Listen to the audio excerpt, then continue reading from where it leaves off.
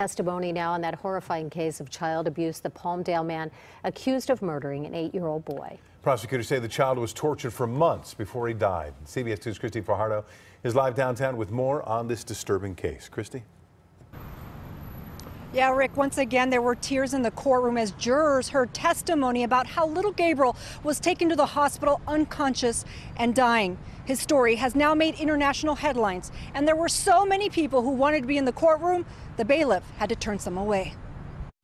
An overflowed crowd in court today to hear firsthand from an emergency room nurse who treated young Gabriel when he was taken to the hospital after being beaten unconscious. The nurse recounted in gory detail every injury the little boy had on his body.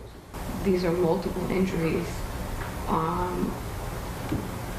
of different types. There were abrasions, there were open wounds, there was bruising, there was swelling, there was marks on the legs, there was skin missing off the top of the neck. Isauro Aguirre is now on trial for the torture and murder of Gabriel. His girlfriend, the boy's mother, Pearl Fernandez, will be tried separately. What jurors saw in photos are too graphic to show.